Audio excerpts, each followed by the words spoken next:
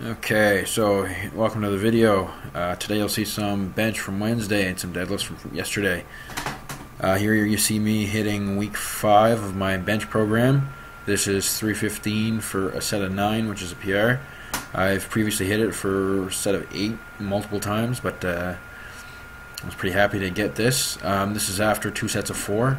Next week I'll be doing 325 for 2 sets of 4, followed by and as many reps as possible set. Here's Matt hitting 325 for 1.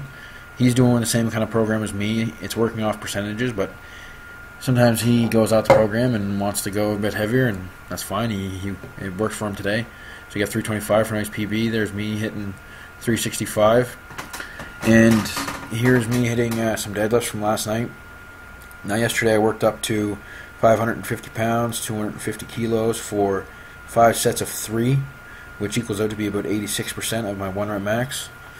It was pretty challenging, it's pretty tough, but I got it done, and I can't really say that I've ever really done 5 sets with a weight like that, so that's a step in the right direction.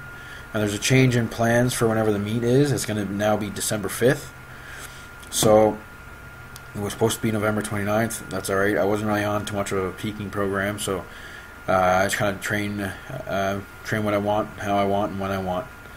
So it's no big difference to me. December 5th I'll be ready.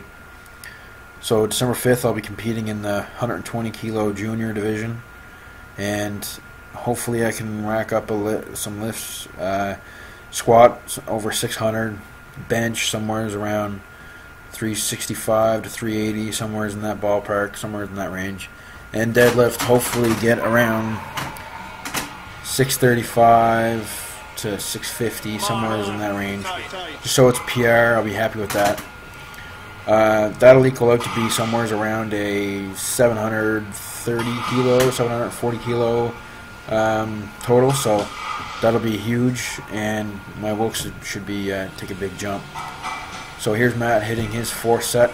After we hit deadlifts, we end up hitting 405 for a few sets. I end up doing 405 for 3 sets of 3, and Matt did it for 3 sets of 5. So thanks for watching. Subscribe if you haven't already. Like the video. Check the comments below. Thanks for watching.